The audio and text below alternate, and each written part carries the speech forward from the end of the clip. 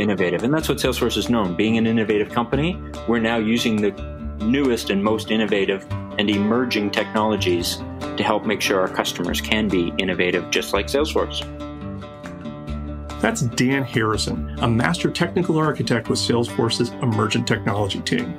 The Emergent Tech team looks for what the future might hold for our business partners and our customers. I'm Joshua Burke, a developer evangelist here at Salesforce, and on the Salesforce Developer Podcast, you'll hear insights and information from developers for developers. Today, I sit down with Dan to talk about blockchain. Blockchain is a rapidly progressing technology, and a lot of people consider it as a part of cryptocurrency. It's one of the most familiar things we have about it, but the core technology is what's known as a digital ledger. And Dan walks us through what exactly that means. It's a decentralized, incorruptible data store that you can validate. We often hear the term distributed ledger come into play, or DLT, distributed ledger technology, when we're talking about blockchain. And that's really the underlying capabilities and functionality that's enabling a lot of these smart contracts and cryptocurrencies that we're talking about. And it's easier maybe sometimes to think about it as a shared ledger. If you think of a paper ledger, you write something down, everybody believes that ledger, you share copies of it in the old days, maybe through courier or fax. Well, now we've taken that and we do it on the blockchain by making every entry related to the one above it and hashing it or encrypting it in a way that we know it can never be changed. And that's what we call immutable. You'll hear this term immutable all the time, which means once you put something on the ledger, you cannot change it. Now, I wanted Dan to walk us through a theoretical example of something that digital ledger might be used for in the real world. So I threw a random noun at him. And what's better random noun than, say, coconuts? So if you're thinking of coconuts as a currency, it's a little different than if you think of coconuts as a product that you're sharing. So if we focus a little bit on the latter first, if you had the coconuts and you wanted to give them to me or sell them to me, I would first say, well, are they good? How long have you had them? And of course, your selective memory might say, oh, I just got them. Well, you just got them last year. And that might be a month ago. That might be 8 months ago. And if you can share with me the entry about those specific coconuts, I can now go and look at it. And because the entries are signed, I can tell whether you are giving me the information, or I can follow the chain of information around those coconuts back to the farmer who actually grew them. And I can look at the entry that says they were harvested on June 10th. Not January 10th, which is what you kind of remembered in your head. I can now see that the date the farmer did them, and I can verify, because of the cryptographic signature, that it was really that farmer and really came from that location. And so it gives me the ability to validate what you tell me or might not tell me is true. And when I now make a decision to take those coconuts off your hand, I have all the information that you did as well. So you can see as the story progresses that the cast of characters grows. We have the farmer, we have the shipper, we have the consumer, we have the person who's stocking it in the grocery store. And as all of these people have some kind of interaction with their digital ledger, we grow the group that we're trying to watch. And this is actually known with blockchain as what's called a minimal viable network. In other words, the people who are really important to be part of the story.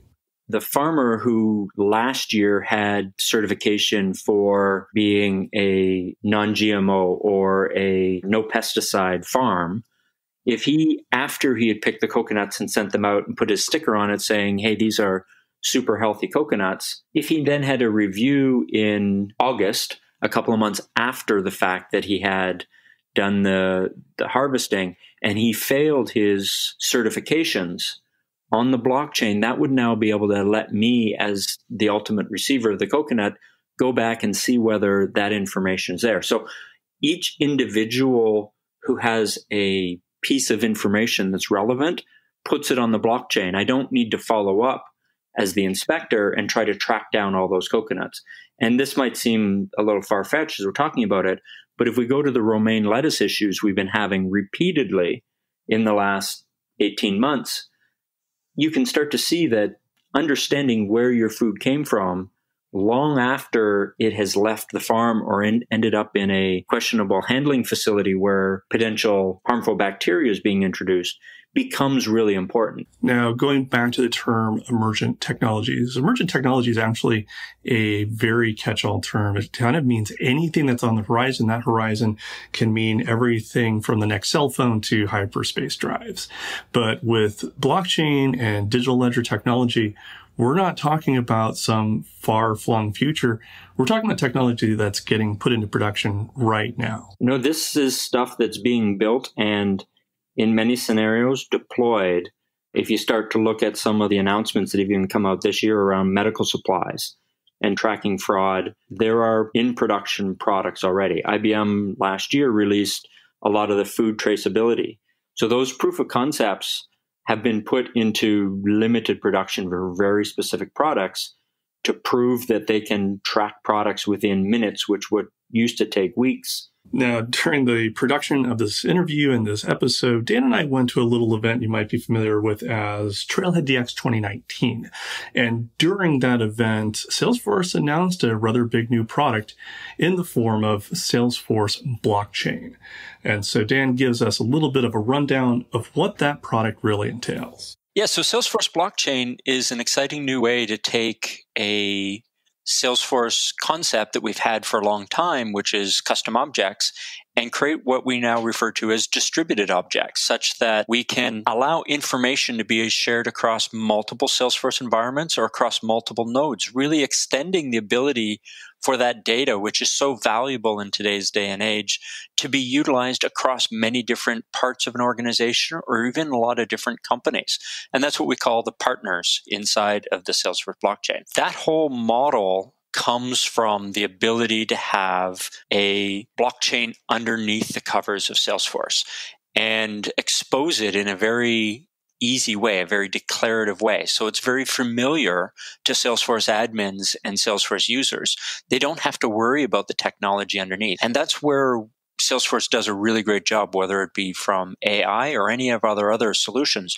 We're democratizing the complex data and bringing it forward such that more customers can use it and use it as part of their stack. The Salesforce blockchain will be included as part of the base Salesforce platform. And that's really important and exciting because it means that the data that you're going to be storing in those distributed objects will be seamlessly available across all Salesforce capabilities, even things, the modern things like bots or inside of Einstein and AI capabilities, or as related lists and reports.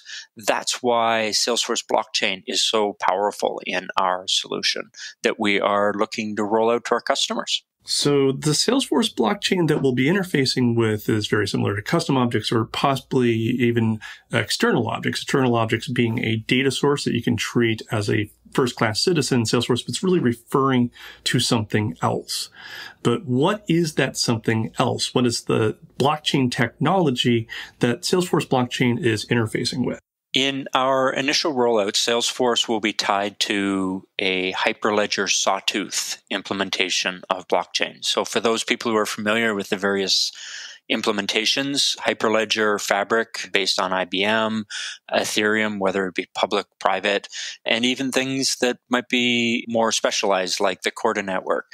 All of these are part of the overall blockchain strategy that Salesforce has, such that we are going to be starting with Sawtooth, but ultimately allow a bring your own blockchain model. And that's going to be really important because we understand our customers won't always be able to pick the protocol that's underneath the overall solution. And these protocols are evolving so quickly that once we get it up and running and people understand the business value in a distributed object in Salesforce blockchain, they will want to connect to more and more blockchains. And those will be able to be run in nodes that may or may not be part of our original offering on Sawtooth. And we have had several conversations with many of our partners, ISVs, and SIs who are already looking at this and how they can help our customers with visions on their blockchain roadmap and how it connects into Salesforce.